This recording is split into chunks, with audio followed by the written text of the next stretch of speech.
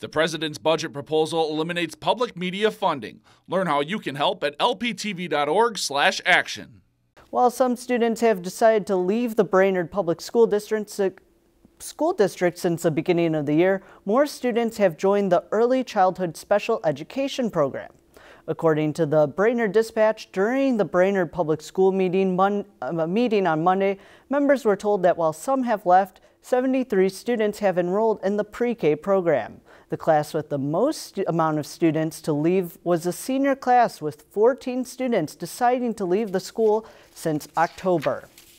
Ninth grade students continued to be the largest class, with 557 students currently enrolled in the district. If you've enjoyed this segment of Lakeland News, please consider making a tax-deductible contribution to Lakeland Public Television.